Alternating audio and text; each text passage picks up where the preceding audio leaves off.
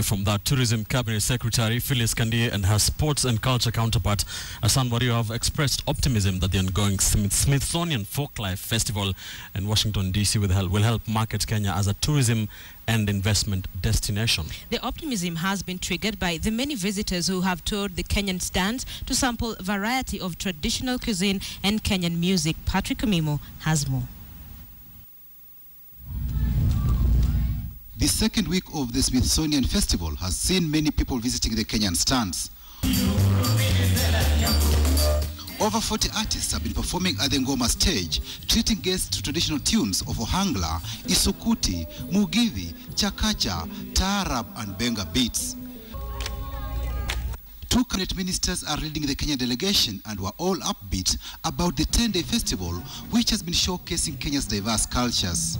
And we have been showcasing our culture here in Kenya and also taking the opportunity to promote our tourism and our products. Walivyosema mlima kama utaenda kwa Muhammad ataenda kwa mlima.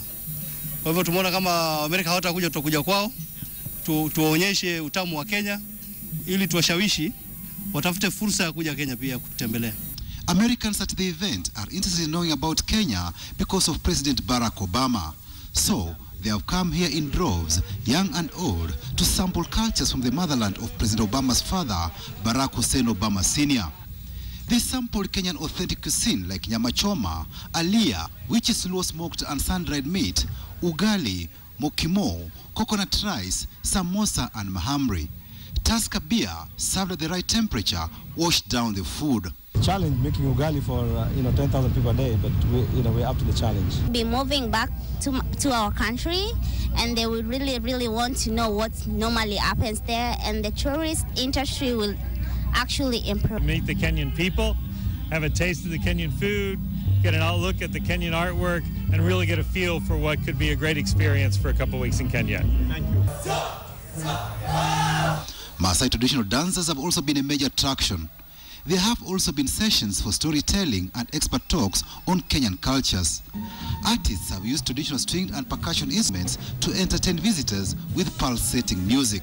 We had to witness, what Kenya is all about, and it's really amazing. Much contact, people ask you. If you go to someone and say, oh, where's your card? It's like, oh, it's gone. Why? Because people want my contact. So it was so nice to see, to feel, and even to hear from different people how they felt about this festival in Kenya. And again, everybody left say, Kenya, mambo poa.